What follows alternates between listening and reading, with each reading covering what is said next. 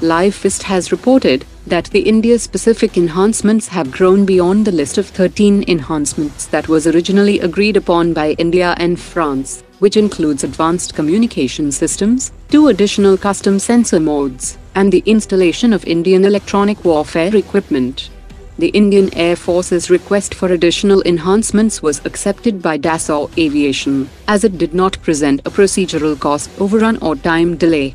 These additional enhancements have already been integrated, and the India-specific Rafale is therefore an even more enhanced version of the fighter jet that India had finalized in the agreement.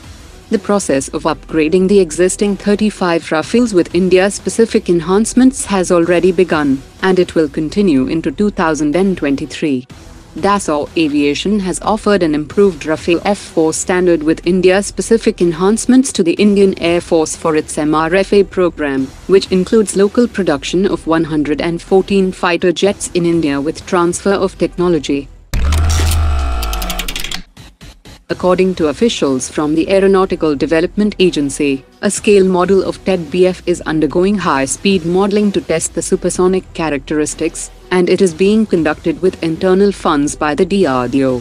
The officials also said that the TEDBF will achieve the milestone of preliminary design review by March 2023, and the clearance by Cabinet Committee on Security is expected by mid-2023, and the first prototype would be ready by mid-2025, and it could be inducted into the Navy by 2031.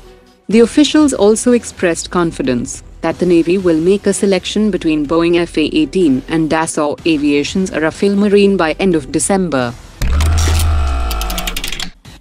Armored Vehicles Nigam Limited has released a tender for the procurement of 118 units of Kanchan Armour modules for the Arjun Mark 1A tanks, and the selected vendor must deliver 18 units by July 2023, next batch of 50 units by December 2023, and last batch of 50 units by December 2024.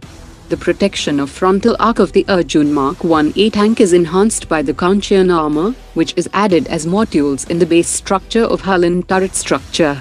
The Kanchan armor is able to defeat both armor-piercing fin-stabilized discarding sabot and high-explosive anti-tank warhead rounds. The DRDO has released a tender for the design and development of a laser-based ignition system for 155mm ATAGS howitzer that must have a minimum laser life of 10,000 hours, and the expected delivery is 4 months from the date of the contract. The laser ignition technology will replace the primer-based firing system of the ATAGS that will improve reliability, affordability and safety, as there is no misfire, no hangfire and lesser moving parts.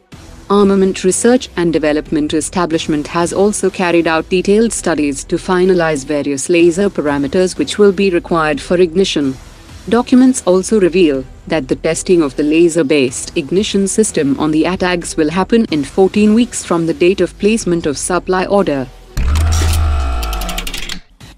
India has reissued a NOTAM warning over the Bay of Bengal region for a range of 2,200 kilometers for the period between 23rd to 24th November, which is indicative of an upcoming test.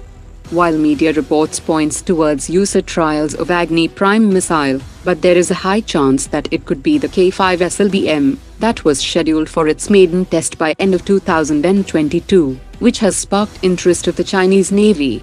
Interestingly, after Chinese missile and satellite tracking vessel Yuan Wang 6, another Chinese vessel Yuan Wang 5 has also entered the Indian Ocean region.